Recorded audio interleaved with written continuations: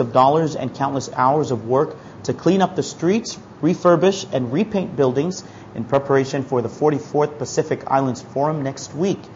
Marianas Variety reports that dozens of people in Majuro lent a hand in cutting grass, trimming shrubs, sweeping sand off the road, and picking up debris in the streets.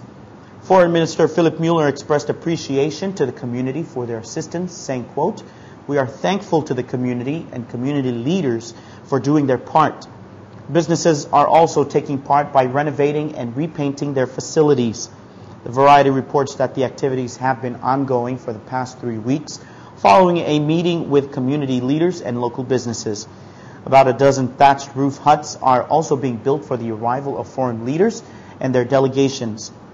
Palau President Tommy Remengesau Jr., First Lady Debbie Remengesau, and a delegation from the national government are expected to attend the annual leaders meeting. The Northern Pacific last hosted the forum in 1996 when the Marshall Islands hosted the meeting for the first time.